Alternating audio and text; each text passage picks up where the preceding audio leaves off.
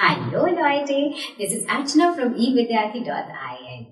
In this session, I'll teach you how to introduce others in German language.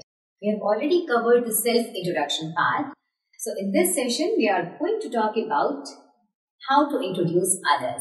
So, I'll give you an example. This is a girl and I'll introduce her to you. Okay. Das ist Mona. Sie heißt Mona. So you can say das ist Mona or you can say sie heißt Mona. Means the same. This is Mona. Her name is Mona. So it's sie heißt Mona. The literal meaning of this sentence is she is called Mona. Means her name is Mona. So, okay. Then sie ist 20 Jahre alt. Means she is 20 years old. Okay. Sie kommt aus Berlin. Sie kommt aus Berlin. Means she is from Berlin. She comes from Berlin or she belongs to Berlin.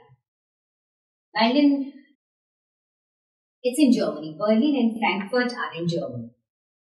Then sie wohnt in Frankfurt. Sie wohnt in Frankfurt means she lives in Frankfurt. She lives in Frankfurt. Okay. Sie ist ledig. Sie ist single means she is single. Means not married. Okay. Now,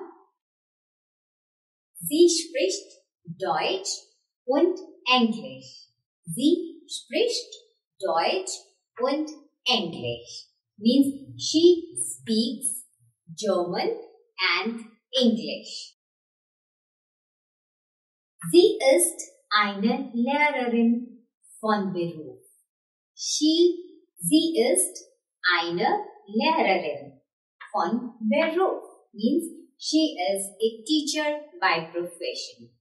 She is a teacher by profession. Like, ich bin eine Lehrerin von Beruf. Similar. Okay. So I hope you enjoyed the session. So now you have to try. It's your turn.